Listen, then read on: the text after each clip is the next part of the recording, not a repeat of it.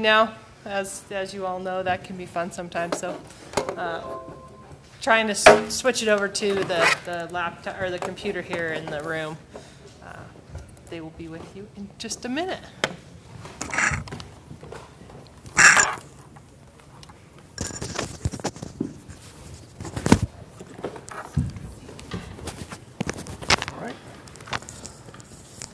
All right, sorry for the technology issues. A couple of things. I think this one's not on. There we go. Is that better? Yeah. Okay. A couple of things to get started, just to introduce ourselves. My name is Brian Warnick. I'm an associate professor of agricultural education in the School of Applied Sciences, Technology, and Education in the College of Agriculture and Applied Sciences. That's a mouthful. I'm an ag ed professor. I'm a teacher educator. That's my primary role. And this is Michael Torrens. Michael is the director of the Office of Analysis, Assessment, and Accreditation, and the guru of the IDEA evaluation system. And I think Michael kind of threw me under the bus on this presentation, and that's why I'm here today. That seems fair. But, you know, John Louis threw me under the bus. That's right. I did drag somebody in with me. So anyway, a couple of things, and I do not pretend to be an expert with this IDEA system at all. A little bit of background. I was in the pilot test group, I think it was 2008, summer of 2008, piloted the IDEA assessment with a general education life science course that I teach. So in addition to preparing teachers, I also teach a gen ed course just for fun, the auditorium style general education, biology 101, essentially. And I pilot tested it, and I hated it. Okay? And then it happened. It was implemented, and I didn't like it at all. And I was frustrated with the objectives, and information was coming back, and I couldn't interpret it. The other one was straightforward. I had a system in my promotion and tenure documentation that I could just plug in that USU system, and it was nice and clean and clear-cut. And now here's this thing with graphs and numbers that didn't make a whole lot of sense. And I would put one number on, and someone would say, that's not the right number to use. And I would put a different number on, and that's not the right number to use. And so for me, it was frustrating to implement this IDEA system. Over the past couple of years, though, I've seen how it can help provide some feedback for me and for other teachers, other instructors that I serve on their committees. And so hopefully I can share some things with you today that I've learned over the past couple of years, and then Michael will correct anything, which might be a lot, of things that I'm doing incorrectly that should be done differently. Some of this he's seen, and others he hasn't. So what we were tasked with today is to help share some ideas related to developing course objectives that are aligned with the IDEA objectives and how to select those IDEA objectives. And the presentation part of this is going to be very short. We're hoping for questions and interaction here in a few minutes. And so if that's not the direction of things that you're looking for, we have some other things as well. So, and Michael has a whole bunch of things loaded in here to share with you.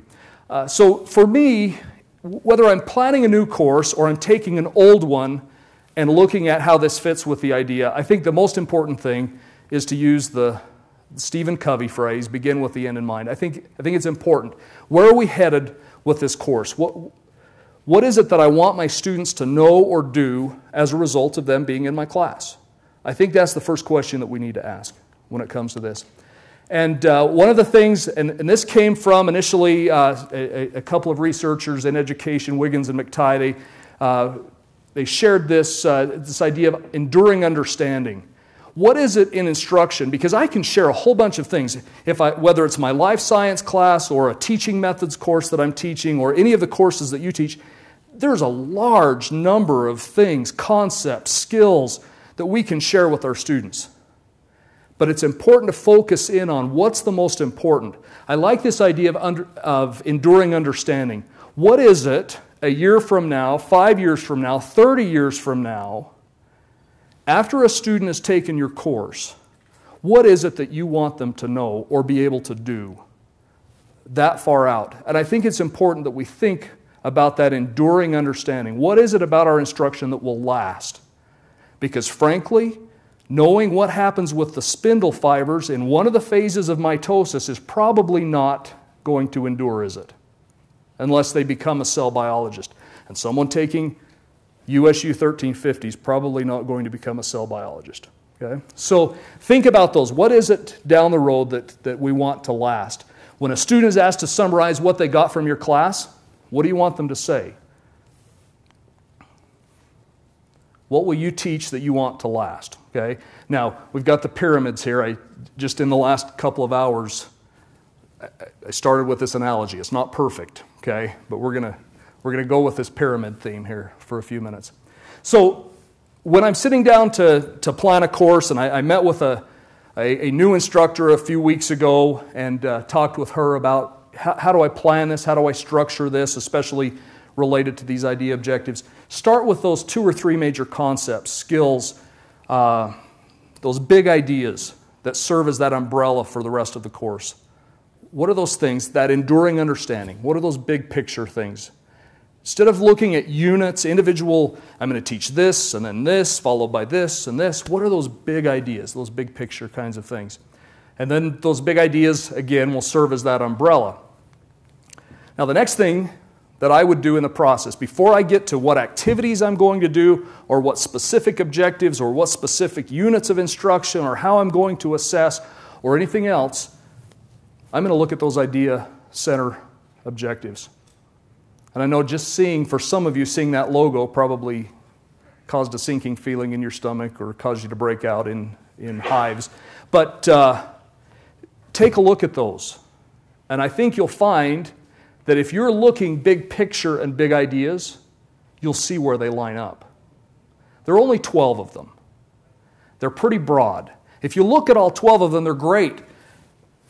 It would be wonderful for every course, for every student in every course to come out with the ability to do everything that's on that list. But what are those big things? What are the 2 or 3 things, and that's a key thing that we'll get to. What are the 2 or 3 things that come out of that? Kind of the analogy here that I came up with, the idea of those the big ideas aligned with the idea center. We're going to have some alignment tools here, right? We're going to start putting some bricks together and use the idea center objectives as an assessment tool to see where we're at. Are those bricks being put down in a nice line? Are we level with those? What will those students be able to get as a result of this? And then those individual bricks are those individual objectives. The very specific course objectives that you will write for your class. What is it that you'll assess on, essentially? Assess those students. So the big ideas, serving as the umbrella, aligned with the idea objectives, and then we start with the building materials. And that teaching process, putting those bricks in place, brick by brick, whatever the sequence of instruction that you're going to use, whatever concepts that you're going to use to build one on another to get those students to the end of this. Your assessment, again, you're checking how are they aligned with those big picture ideas, how are they aligned with the idea center objectives. Put that string, put that level in place and check each assessment that you do with your students following that process. I think if we use that as kind of the conceptual model for this, I think we will build some enduring understanding, and I think that's where those 12 objectives are coming from, are those that idea of enduring understanding. Now let's take a look at those 12 objectives. I actually got on the AAA website, and I found a different structure with these objectives. Usually we see them in a list. We get that, the FIF, what does it stand for? Faculty Information Form. Faculty Information Form. The FIF, we get that, and we just see this list of 12 objectives. Which do I pick? I found them on the AAA website, and I'm sure Michael has shared this with us before, and I ignored it.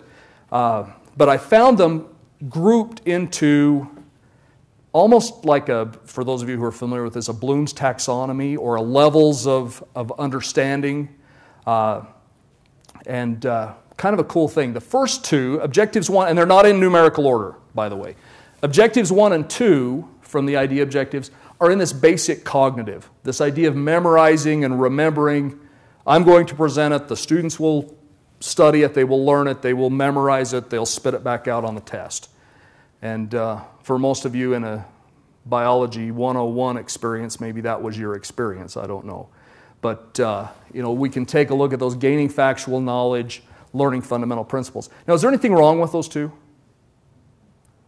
In some cases, we have to have this, especially in introductory courses, we have to have that fundamental knowledge before we can build some of the other concepts. If that's the situation with your class, if that's the enduring understanding, I don't think he's in the room, I'm going to pick on him. If I'm Andy Anderson and I'm teaching anatomy and physiology, there's going to be a lot of this, labeling, terminology, those sorts of things that are part of that fundamental understanding. And so that might be one of his objectives. I don't know, I can't speak for him.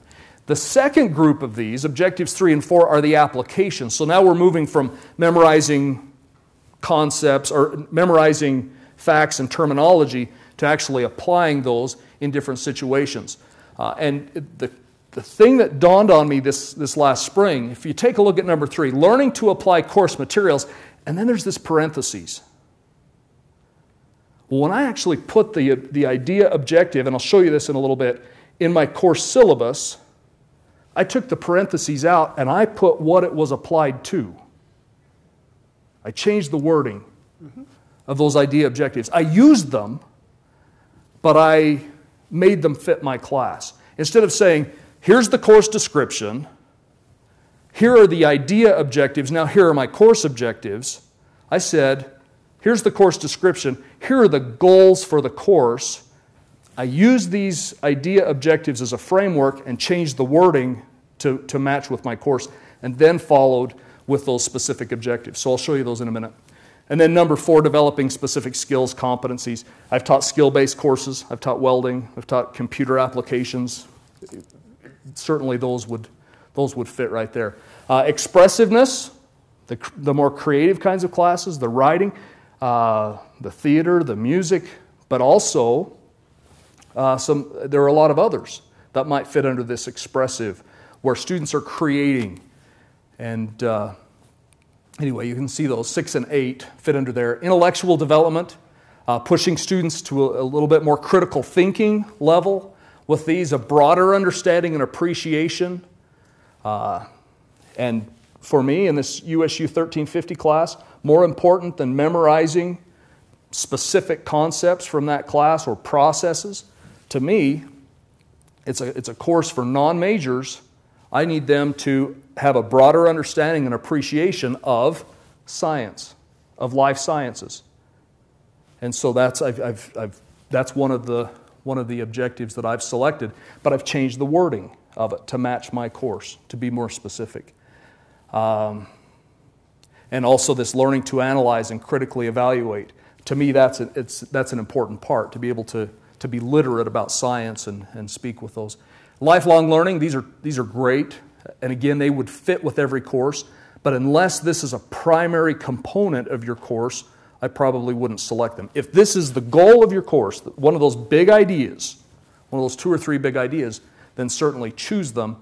And again, they're wonderful things, but don't include them if they're not the primary focus of your class, if that makes sense. And then the last one, again, a wonderful thing that we want all of our students to develop, but if it's not one of the primary focuses of your class, I wouldn't include it. Acquiring skills in working with others as a member of a team. Now, if that's the whole goal, if it's a seminar course or something where they work together as a team, I think it's wonderful. As far as selection of the objectives, my general rule of thumb, and if you go to Michael's website, it'll say 3 to 5. I start with 3. And really, if you only have one big idea, it's okay to have one, isn't it? I almost have never seen a class where it only does one thing. But it's possible. It's possible. I think if you selected one objective, your department head might sit down and say, really? Yeah. And if you can defend it, We did do tools for all the department heads so they can see how many objectives people are choosing and that kind of thing. So, Okay. yeah, no, I mean, it's possible, would be unusual. Okay. Some may have 5. Don't do 12. Don't pick all 12. It'll mess you up. It'll mess up your evaluation, and it'll be hard for you to keep aligning that level, that string with everything. So leave those others blank. As far as essential versus important, I think the big key is to know that essential is counted double. It's a double weighted objective. So if your students see, if you're not hitting that in the student's eyes, and remember all of this is student perception, if you're not meeting that objective according to your students, it will count double against you. Now if you are meeting it, it counts double for you. So make sure, if it really is essential, in that formula to get those numbers, it's a double counter. Anything you mark it as essential is a double counter. Now for me in that Gen Ed Life Science course, I don't have an essential one. I have 3 that are important. I have none that are essential. Is that okay? That's fine, and the number is actually, if you picked them all as essential, you get the same outcome as if you picked them all True. as important. Yes, please. So does it say on the IDEA website when you go in to do this that you don't have to have an essential one, A and B, that it counts double if you pick an essential one? It not? Yeah, it is on our frequently asked questions page for faculty, and that's what he was talking about. That's where he drew the Bloom's modified taxonomy from. So I can point you to that, and there we also have sort of step-by-step instructions for how to fill out the faculty information form with screenshots and all that kind of thing. So as part of my piece of this, I'll show you all that spot.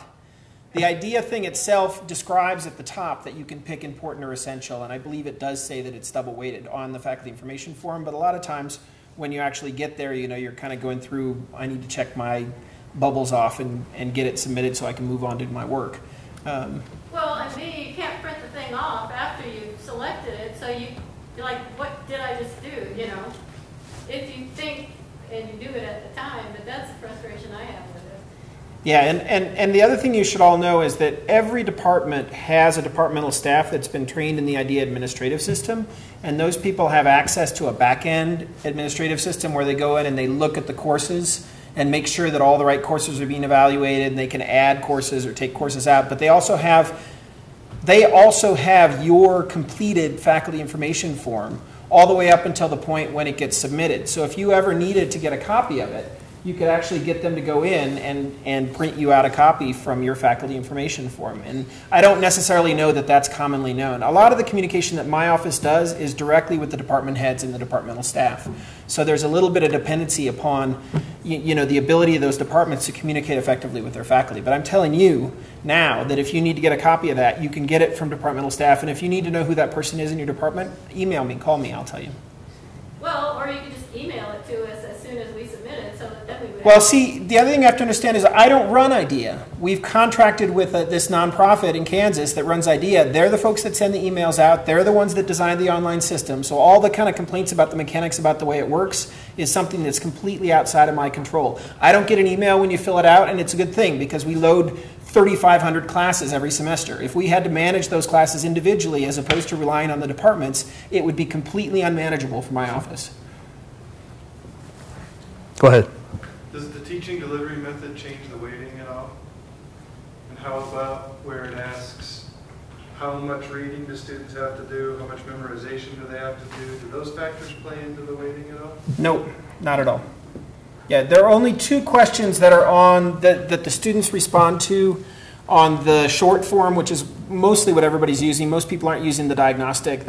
There's a longer form that has 43 questions. The short form has 18 questions. There are 2 questions, one that asks about work habits and one that asks about student motivation.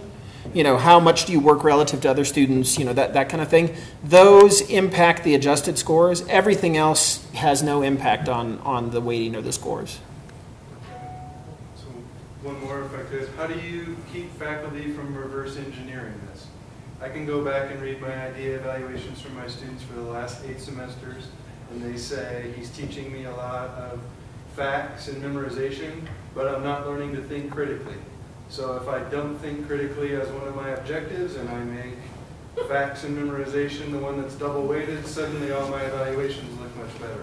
So I've had this question before, what happens with faculty who are going to game the system or whatever. From my perspective, you can't game the system in the sense that as long as you're effectively communicating with your students what your learning objectives are, and the key thing there is I think you really do have to map for your students between the idea language and what you have as the activities and assessments and course objectives, because they're not going to intuit necessarily the general language. You said you kind of customize the language, right? But I think you actually have to map that either in the syllabus or verbally or whatever. But take that as an assumption that communication happens effectively, right? So your students are actually saying, this is how much I learned in these areas. So your student is saying, I learned a lot in this area of knowledge, I learned less in this area of critical thinking. That's an accurate representation of what the students learned in your class. The question about whether you have the right objectives for that level class, for that piece of it, has to do with your relationship with the program objectives of whatever program you're working for, your department head, your department. So that process of making sure that the courses that are supposed to be teaching specific things are teaching those right things, that's at the level of assessment of the department and the level of assessment of departmental programs. So if you're getting accurate information from the students, if you're teaching a 5,000 level class and you have we do basic knowledge or whatever, your department head has the tools to go in and look and say, those building blocks, are not building to what we want to have. That's why we have these 1,000, 2,000, maybe 3,000 level classes that are teaching essential comments. We really expect to see different objectives, and your students are not getting that, right? So it assumes an entirety of an assessment system that works effectively. So from my perspective, you can't game the system. Now, we may be in a process of implementing kind of assessments at the program level and that kind of thing. So it may not be coming down yet to you where you have a department head saying, I'd like to talk with you about the objectives that you have for your class. But we've certainly built the tools to make that happen. So that may not be that may sound kind of threatening, but it's sort of, you should pick the right objectives for your class. If you don't do that, your responsibility is to your department head. Your responsibility is to your students. Yes, Chuck. As a department head, I think you said that well, and I look at that, and also I agree you're not gaming the system, because if it becomes evident to me if you are getting graded in these and they're not the idea objectives and they're not appropriate for the course level, and I'm seeing there's a real disconnect between that, I'm going to bring that to your attention and say that this course needs to be restructured and look at these objectives. So we want to pick. To me, to get accurate information, if you picked them, I'm getting accurate information and a good reflection of the course that's telling me what it's about. So by doing what you're just saying, it's not gaming the system, it's actually giving me the information I need to make the decisions you've just said. That's my perspective. That's a better way of putting it even. It's giving me the right information, and it's giving you that on a programmatic basis. Good. Another question in the back. Yeah, I was curious about, so I know that we pick, some of these things when we're going through our, pick what students are going to be assessing us on. How does this translate to those questions the students are actually answering? Are they just literally answering 1, 2, or 3 of these questions, or is there a series of questions underneath? Can I? Yeah. What are the students seeing related to these? I need. So I'm just going to jump right, because I think this is it's a chance for me to make a shameless plug for our website, and I get the sense that a lot of people don't necessarily know that we've got this up here. So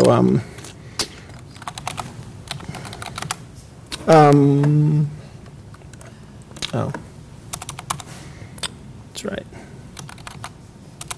Is that all caps? There we go. He's trying to give me free gas.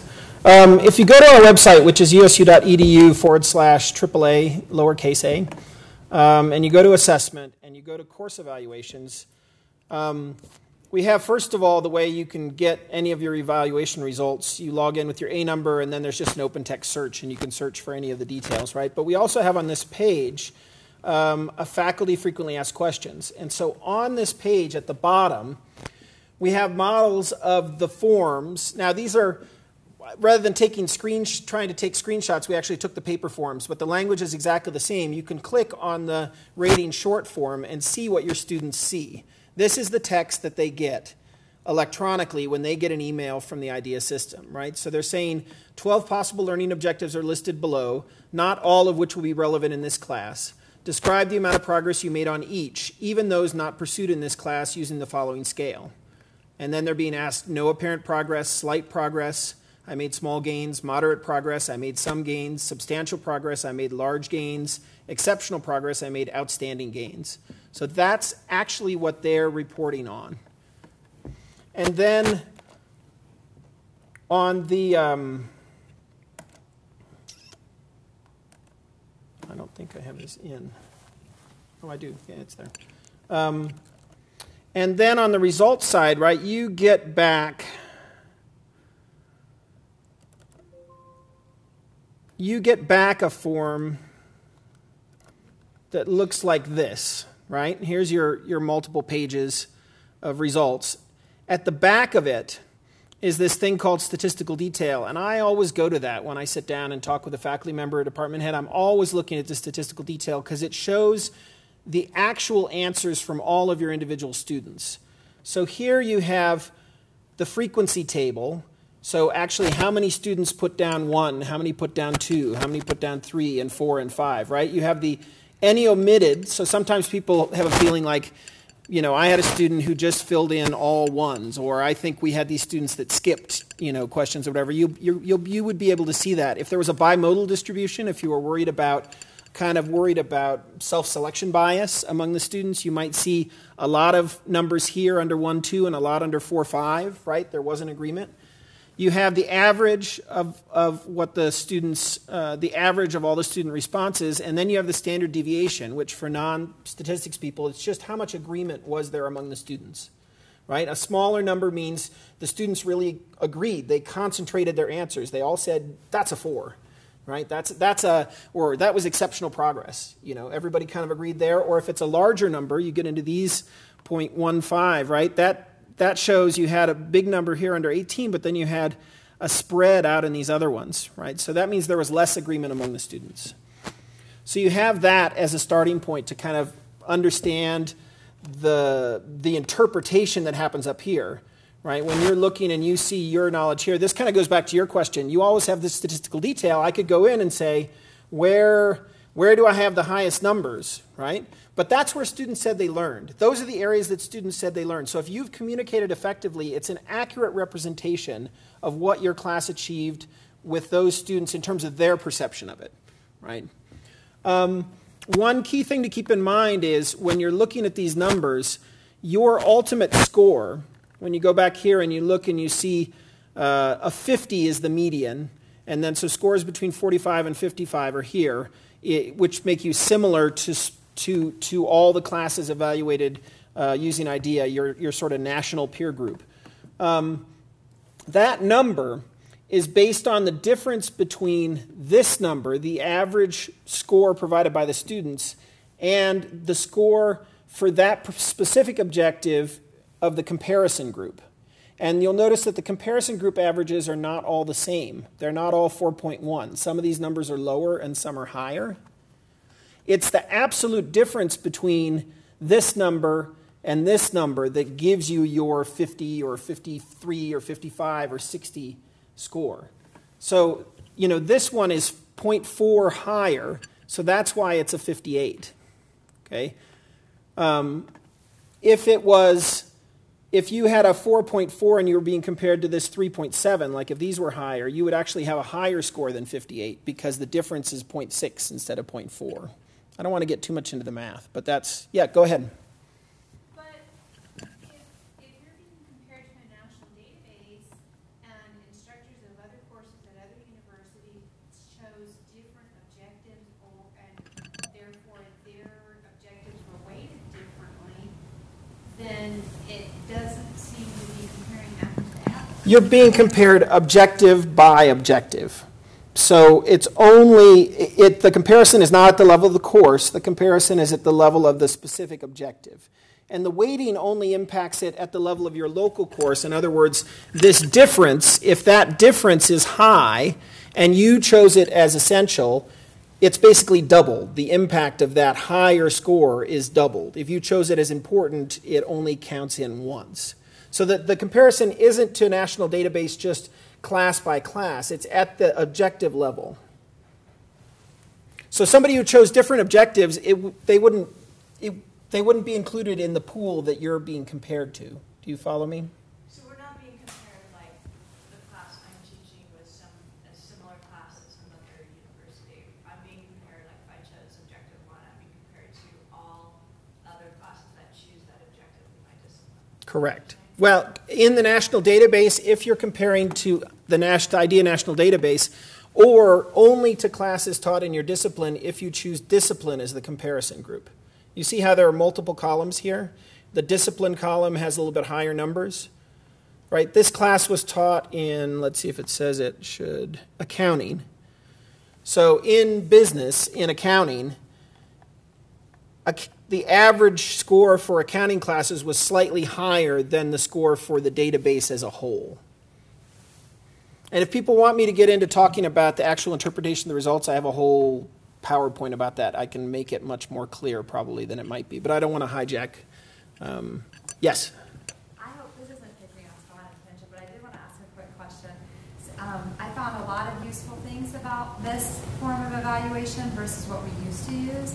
The thing that is a real downfall for me is that I teach for a program that's kind of unique in that it's a graduate program where students go through together as a cohort, they take all their classes together. And we have near 100% attendance at every class. And so the best way to get 100% response rate on the evaluations is when we did the old paper evaluations because they came to the class.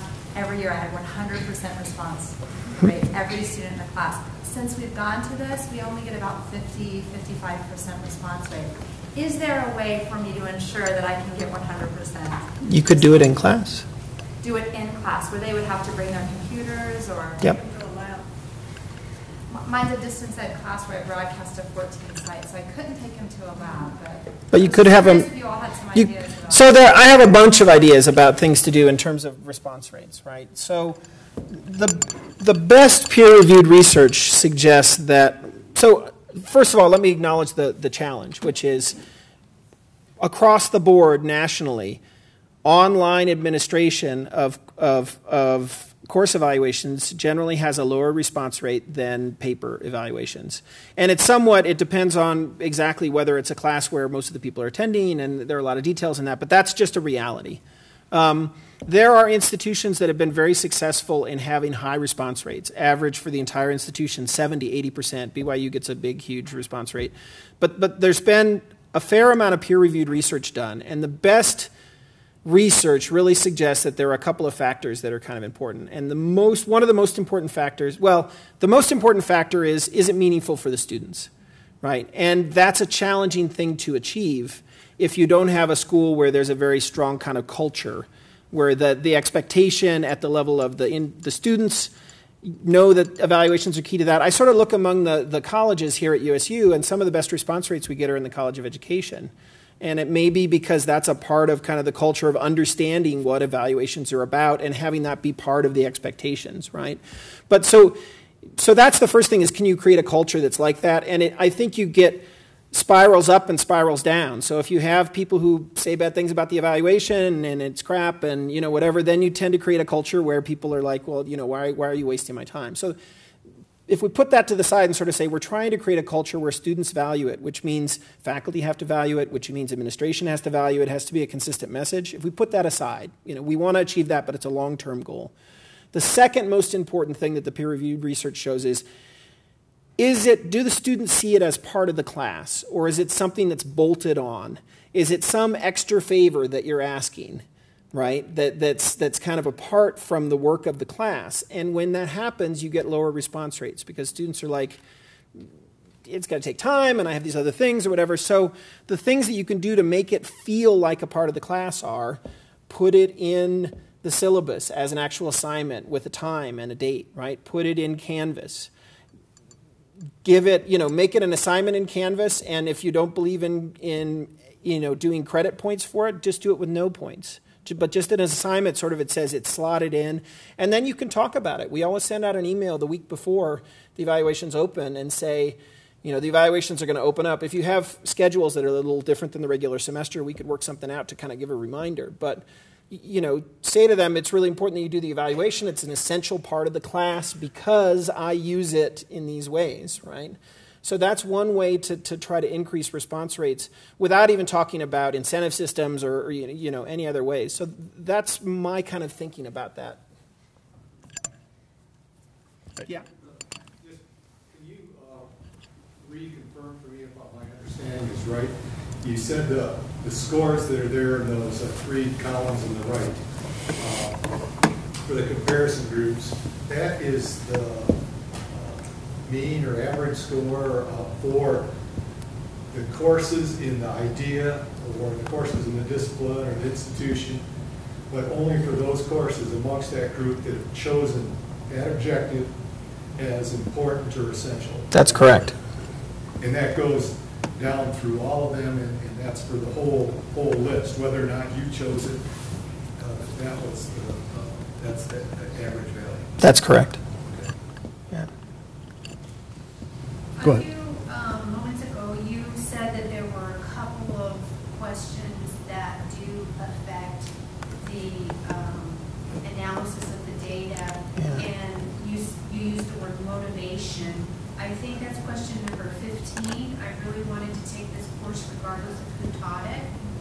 That looks like the motivation question. So my question is, my understanding is that a student may rate the teacher very high, or the course is excellent, or very high, 5 on any of the progress questions.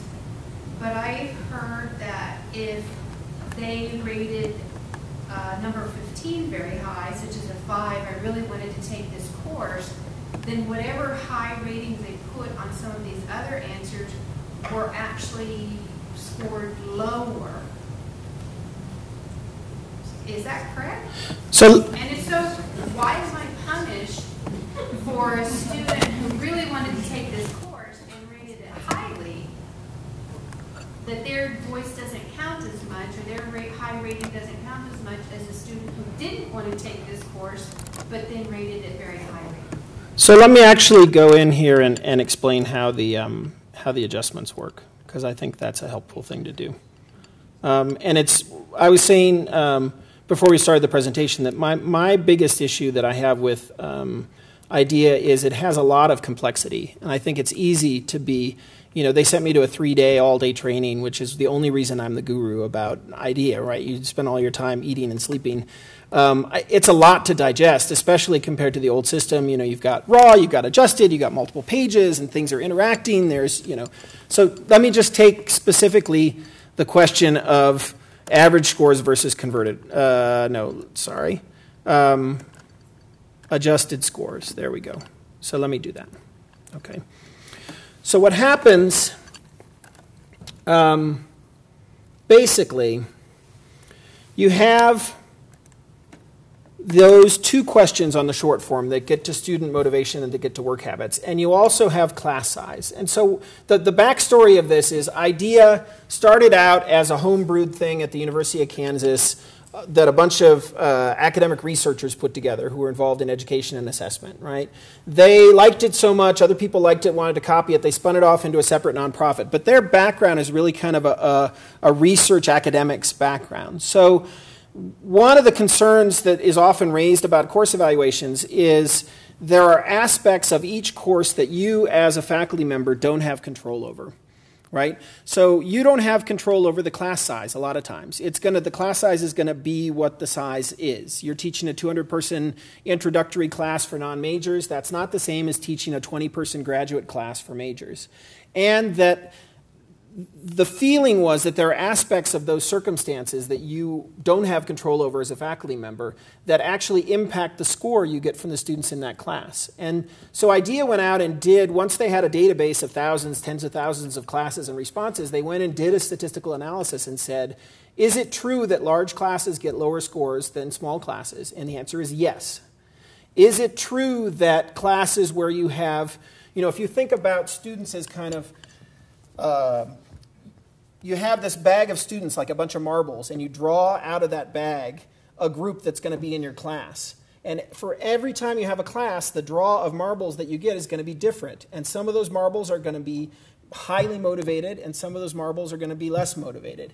And some of those marbles may have excellent work habits, and some of them may have less good work habits. But the particular draw that you get, you don't have control over necessarily. And I hear, my wife's on faculty, you hear faculty talking about this, right? We had a really good class this year. It was challenging this year, right? For the same class. So you're delivering, your value added, you're delivering with excellence the same way, but that draw makes a difference in terms of how you're ultimately evaluated. So IDEA looked at that statistically and said, yes, it does make a difference whether the students are motivated. Yes, it does make a difference the individual work habits of the students. So what they did was create a regression formula that basically adjusted for the difference for the differences that they saw statistically in terms of the class size, in terms of student motivation, in terms of work habits. And so there's a formula applied that creates that. Okay? It's not a one-to-one thing. You get a high score here and it goes down somewhere else. It actually, and they've published a regression formula. So folks who are statisticians and want to sit down and look at it, it's all there in a technical report. I'm happy to talk about it. But it's a complicated adjustment. The nice thing from a faculty perspective, from my perspective, is the administration has agreed to use IDEA's recommendations for when we should use raw scores and when we should use adjusted scores. So on our same fact page that I showed you before, right, up here at the top there's a little thing that says, should I use the raw or the adjusted score? And there's a little flow chart. Okay, basically, distilling this down into a simple summary, if your raw score is higher than adjusted score for the progress on relevant objectives, you should use the raw score throughout. So even if your score is going down on the adjustment, you should be using the raw score. And the reason for that is because the reason you have this adjustment made is so that faculty aren't penalized by teaching big classes or not having motivated students or not having students with good work habits. And so you want to be able to have that higher score. You want to be able to have that adjusted score that you can use when those circumstances apply. Okay? But if you are teaching a small class of 20 people with graduate students in the major, they are primed to do well. They are going to achieve your learning objectives. They're going to do well. The difference that can be made in terms of the effectiveness of your teaching styles and the things you do in the classroom is less for that group than a group of 200 of non-majors, right? So you shouldn't be penalized for that. So in that case, with that, most of the cases, almost all the cases I've seen where you have a higher raw score, it's almost always those smaller classes. It's almost always more 3,000, 4,000, 5,000 level. Not always, right? You can use that raw score, but you can't pick and choose. You can't say, I've got a high raw score here, and I've got a high adjusted there, and I've got a high one here. The benchmark is you look at the progress on relevant objectives, and you basically say, did the students learn in the class? If they learned in the class, as long as you're in this range, you pick that. If the raw score is higher, then you use the raw score throughout. And if the adjusted score is higher, you use that throughout. Now, what we did to try to make this easier for faculty is we actually created a set of tools so that when you pull down course evaluation results,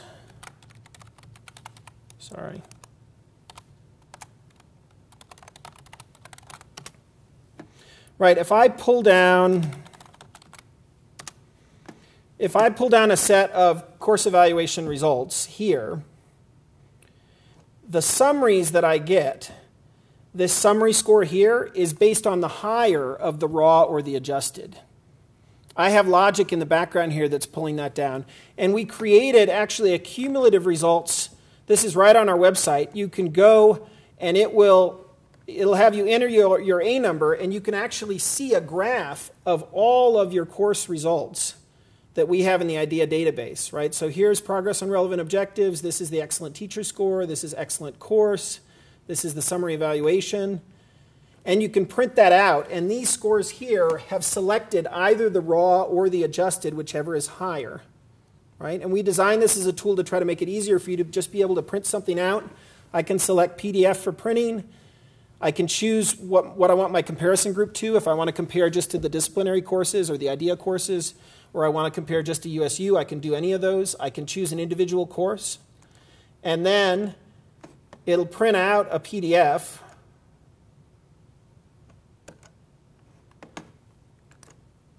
that I could potentially throw in a P&T binder if I wanted to send it to an external committee with a set of notes at the bottom that explains exactly what it is that you're looking at, right? So that's a tool where there should be no confusion about whether you're supposed to be using the raw or the adjusted. This tool is helping do that.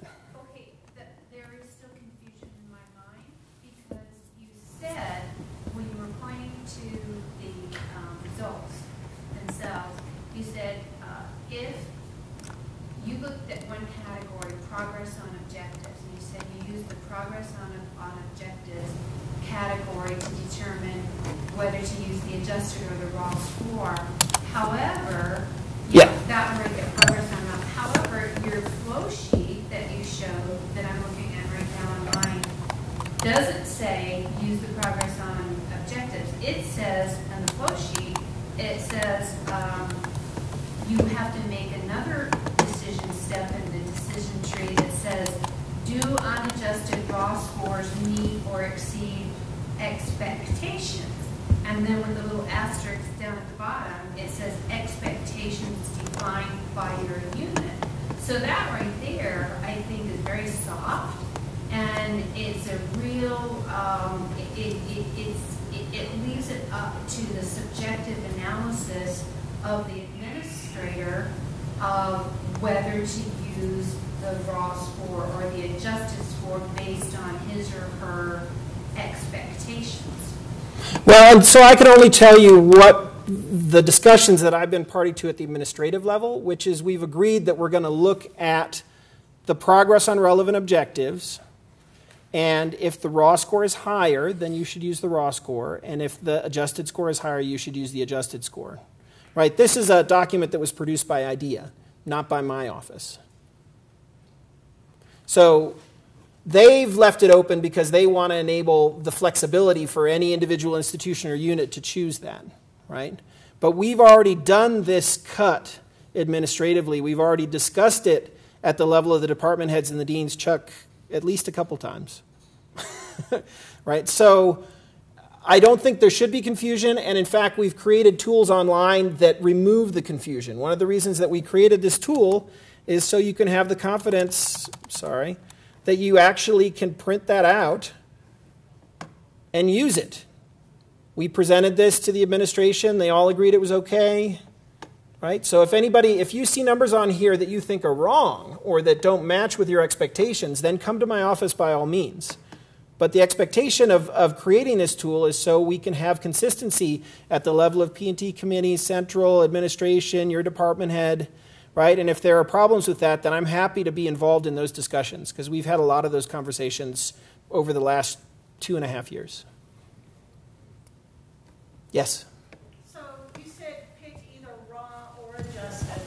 Can I pick either one by course? Does it have to be by semester? No. It's specific to your course result. It's specific to your results, right? So for course A, I could use raw, and for course B, I could use adjusted. You should, right? You should. I'd like to make sure you're talking about unit of analysis as course. That course, right? That course, that semester, that one evaluation. Yes, correct. Yes.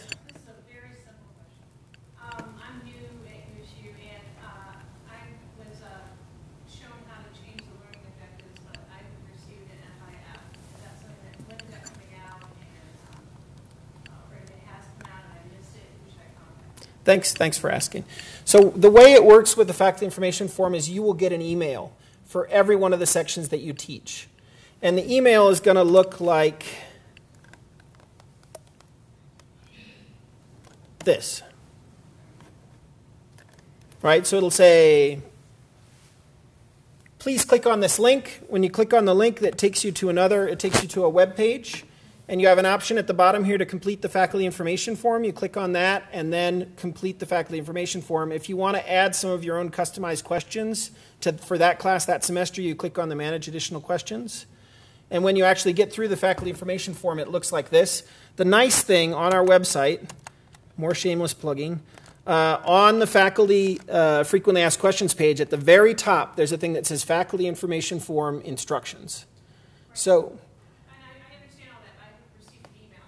Is that coming out? yeah, so we can't load any of the classes. IDEA manages the emails and the whole process of setting up the courses. We can't load any of those until after day 15 when we have enrollments finalized.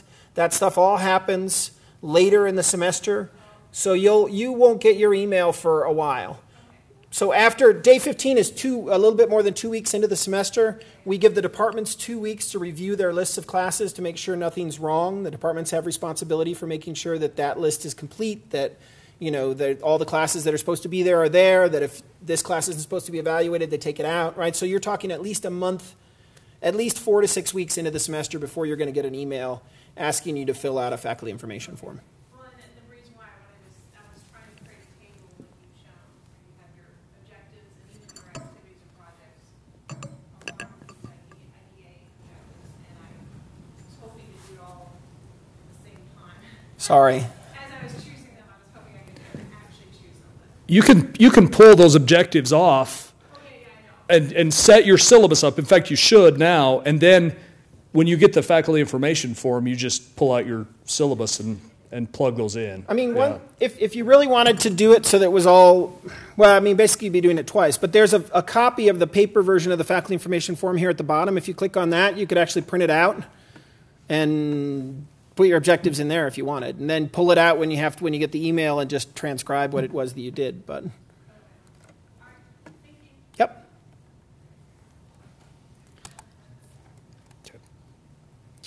I show them the mapping. Yeah, go ahead. Okay, switch over to yours. just a couple of things here There.